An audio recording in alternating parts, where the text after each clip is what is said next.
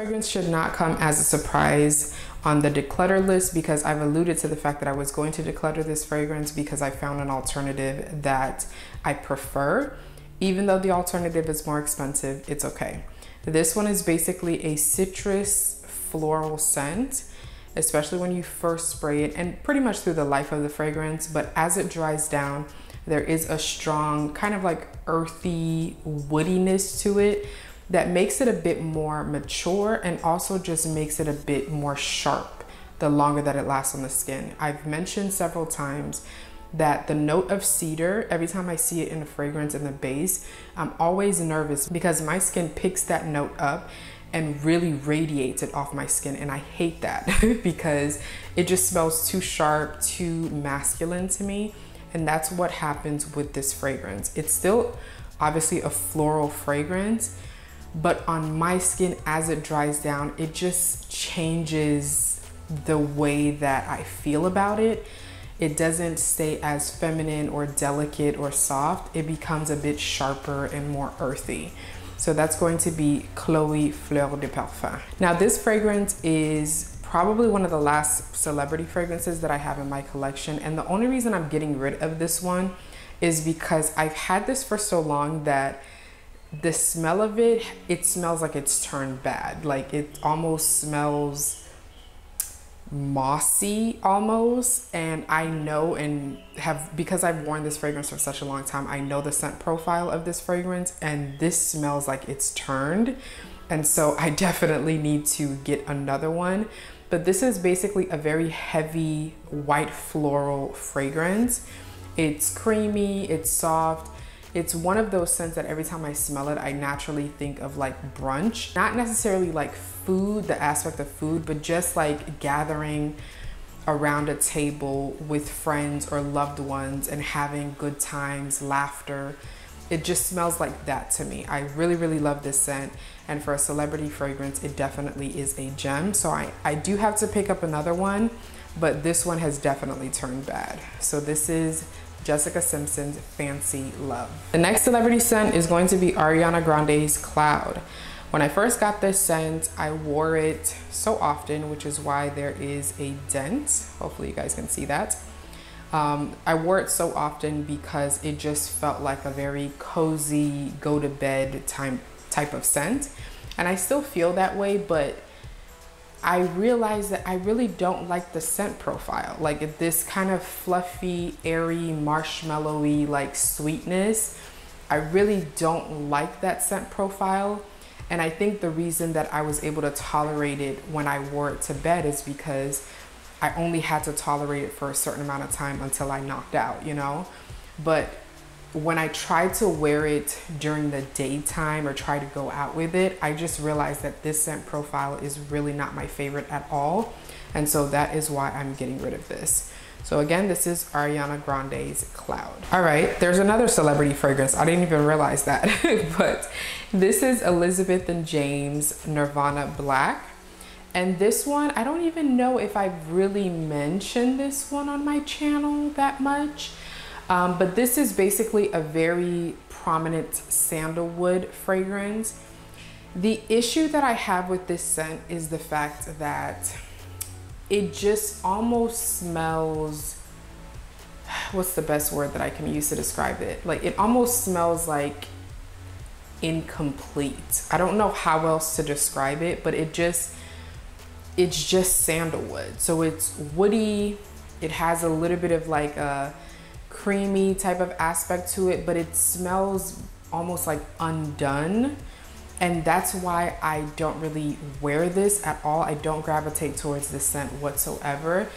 If I wear it, it would be because I'm layering with other scents, but there's just something about it. Even though the quality of the scent is phenomenal, I feel like Elizabeth and James, those fragrances are beautiful in terms of the composition of the fragrance, the way that they smell and last and project on the skin.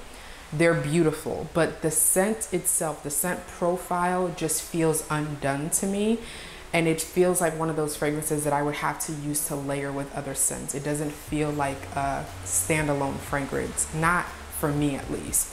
But if you like woody fragrances, but nothing sharp, you want something that's a little bit softer, creamier, but still very prominent, this is one that you should definitely try. So again, this is Elizabeth & James Nirvana Black. The next one is a fragrance that I kept in my collection for a long time simply because of the bottle.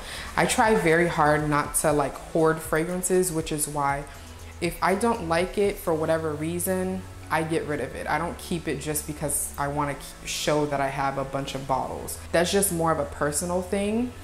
So for this fragrance, this is one of them that I honestly kept in my collection for a long time simply because of the bottle, because it truly was not what I expected. The name of this fragrance is called Soleil, which is sun in French. And when I think of the sun, I do think of something that's warm, which this is. But this is almost like a warm, spicy, like there's a spiciness that's there. And I'm not sure why they went with like a spicy type of undertone, like a warm, spicy undertone. It's not like a bright, like refreshing, it's not one of those that just kind of like uplifts your mood. It actually smells more like a nighttime, you know, like late afternoon, nighttime type of scent. Granted, I think that you can transition from daytime to nighttime, just depending on the time of the year that you wear it, but it's more on the warm, spicy side in my personal opinion. And so that was not what I expected off the bat.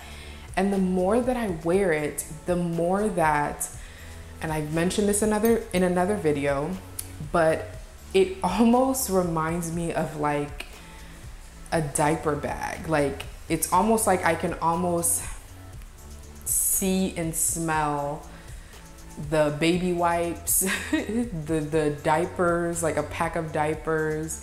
Like there's this powdery aspect to it, and it just, needless to say, this does not work for me. It does not work on my skin. It is not a scent profile that I enjoy, and it is one that is going to be leaving my collection. But the bottle is stunning. This is so beautiful.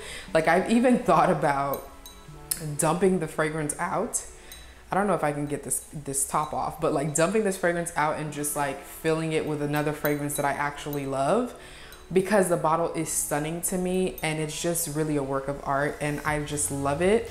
But the fragrance inside is just not for me. So again, that is going to be Lakey Soleil. Now this one is a vanilla fragrance that many people have in their fragrance collection.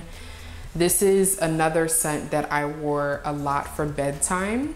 And again, the more I wear it, the more I play with fragrances, the more I notice what notes I care for and what notes I don't care for. One of the notes that to me, I feel like just depending on how it's blended, it matters to me the way that the note itself is blended is the note of vanilla. And so for me, this almost smells like an orange sponge cake. I don't know why, but that's what it reminds me of in terms of the scent as well as like the texture of it. There's something about it that smells very kind of like light and fluffy, like most vanilla scents are presented. And it's nice. It's a nice scent. It's a nice comforting scent. I love the fact that there's like a mandarin orange note in here, which I love mandarin in my fragrances, but it just isn't a scent that I wear that often. And it isn't a scent that I wear outside of just wearing it to bed. And to me, I'm just like, do I need a bunch of fragrances that I don't really care for just to wear to bed? Because I wear all of my fragrances to bed. It just depends on my mood. So this is one that to me just no longer serves a purpose in my collection, and that's why I'm getting rid of it. But it's still a very nice, like orange creamsicle, orange sponge cake type of scent. That's what I get from it, with again a lot of vanilla. The vanilla is kind of like light, fluffy, airy, and it also does give me, or has a lot of reminiscence to Diptyque's Eau Dwell, which is another fragrance that's getting decluttered for my collection, but that's going to be in the part 2 of this video. But yes, Orchid Vanille by Van Cleef & Arpels is going. Now this one is Swiss Arabian's Shagaf Oud, and this one is pretty much a dupe for Lancome's Oud Bouquet. The notes of this one, along with Lancome's Oud Bouquet, at least the original formulation, is the exact same. I had Lancome Oud Bouquet, the original formulation, and I did declutter that as well a while back. And I would say that the slight differences that I get between this one and Oud Bouquet is, I feel like Oud Bouquet was a little bit more dominant in the floral aspects of it, and this one, I feel like the oud definitely stands out a lot more. And I think that's why, for the most part, I didn't really gravitate towards this scent, because it's just like a strong, woody, earthy aspect to it. I don't really do well with a lot of woody notes, because again, that's the note that my body chemistry clings onto and projects. And that always makes me feel very like masculine, and I don't like that. And so with this one, the oud is definitely very prominent. You get the rose, you get kind of like the praline, but those are more in the background. The oud is definitely, the oud and saffron are definitely in the forefront of this fragrance. And those are two notes that I don't care too much for. But if you do love kind of like a very Middle Eastern type of fragrance, like that scent profile, and you don't want to spend the money on Oud Bouquet, definitely pick this up, because like I mentioned, the notes are quite similar.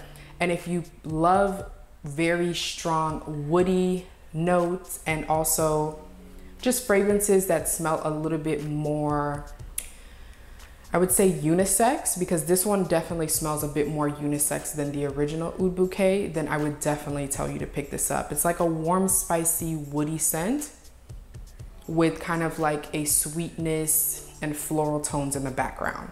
It's a really, really nice scent, but it's just, I barely ever wore it. And I actually found an alternative, which I've mentioned to you guys before, and that is Kayali's Sweet Diamond Pink Pepper. They're pretty much in the same family, like fragrance family, but there are some added notes in that fragrance that makes me love the scent profile much more. And it's also one that I wear way more. So again, that's going to be Swiss Arabian's Shagaf Oud.